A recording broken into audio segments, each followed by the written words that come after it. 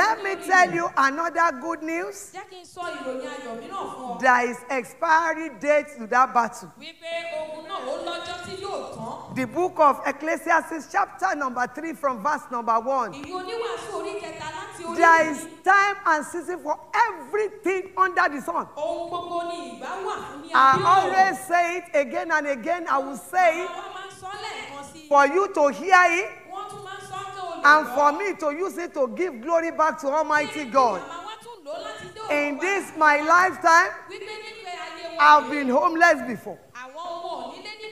My husband in an hospital bed at North Middlesex Hospital.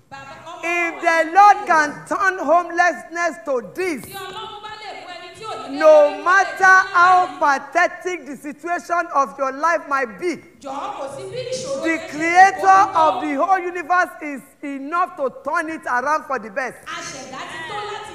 The battle belongs unto your creator. That battle is not yours.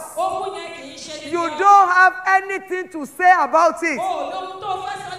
What you have to say is faithfully be praising God that you know that the battle belongs to him and that he has won already.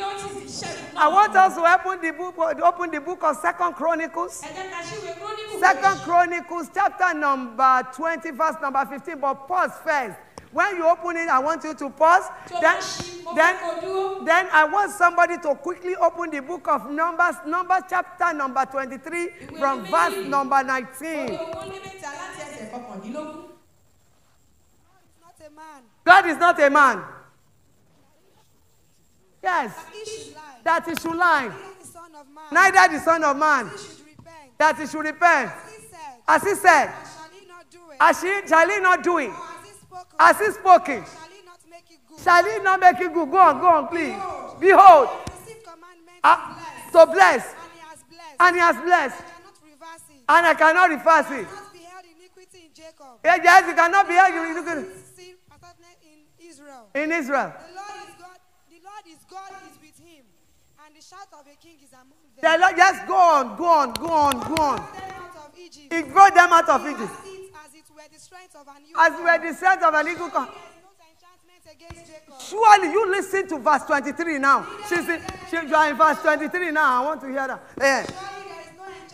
Surely there is no enchantment against you. Neither shall there be any divination that can be against you.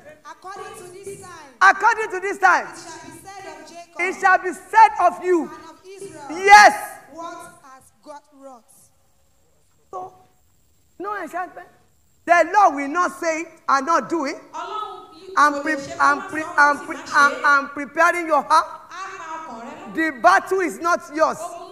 The battle belongs unto the Lord.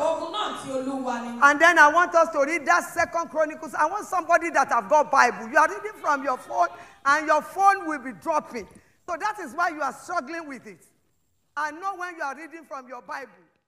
Okay.